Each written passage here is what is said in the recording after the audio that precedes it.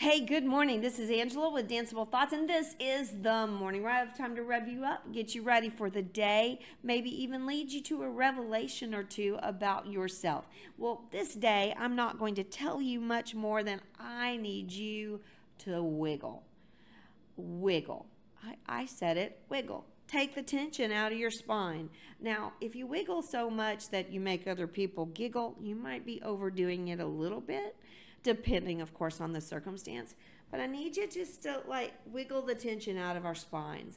As you are driving, wiggle your neck a little bit. Don't wiggle your wheels. As you are sitting and you've been sitting and you're thinking really hard on the subject, and maybe you've come to a part, maybe you're trying to edit some text that you're sending, an email, and you're really stressed, sit back and wiggle. Literally get everything moving. Let your body be re-energized. If you are in a super tense situation, it's probably not appropriate for you to shimmy, shimmy, shake, but you can actually even wiggle your toes a little bit. Put your hands down on the table and wiggle your fingers.